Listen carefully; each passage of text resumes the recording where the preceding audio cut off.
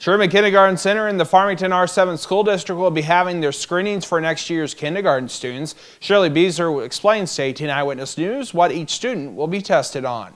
They're going to do a little bit of everything. They're going to be checking their speech, of course. They'll check their vision. They'll check their hearing. They'll check academics, kind of where they're at. They'll give a questionnaire to the parents, how the parents see the child socially, because we want to know, are they able to play with children without problems? Are they potty trained? Just basic questions that they'll ask parents that would be very important to the teacher. Shirley also tells us what parents will need to bring to the screening.